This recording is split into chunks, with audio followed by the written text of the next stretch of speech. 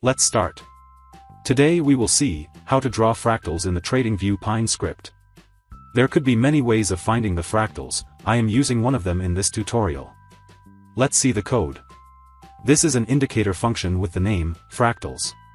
Here we find out if the current candle has the highest high and lowest low than one candle to its left and one candle to its right side. Then we mark that candle using a plot shape function. We use the triangle shape to denote the fractal. The higher high fractals are in green color, and the lower low fractals are in red color. An important point is the offset attribute.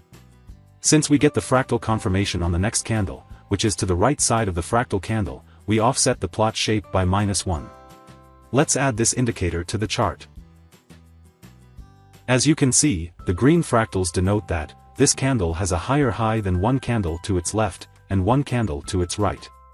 Also, the red fractals denote that this candle has a lower low than one candle to its left and one candle to its right. So that's it.